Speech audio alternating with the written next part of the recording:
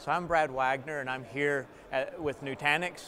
talking about the wonderful ways that we're being able to help people through the pain points and problems that they're having with their virtual desktop environments here at BriForum this year. And we are focusing particularly around key pain points that derail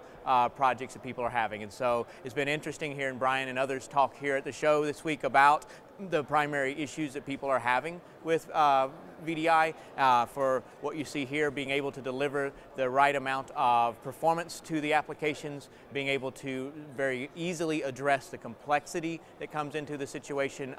when you're trying to do virtual desktops at scale, and then being able to scale those deployments as you get more effective at being able to do that in your enterprise. And so Nutanix is solving all of those key pain points for virtual desktops as a primary use case, but also in other areas around server virtualization, around big data projects, and around private cloud and other types of use cases with virtualization. So that's what Nutanix is doing. The way that we're doing that is by having converged compute and storage, next generation data center architecture, drawing from software-defined storage, particularly that is embedded in this solution to be able to make those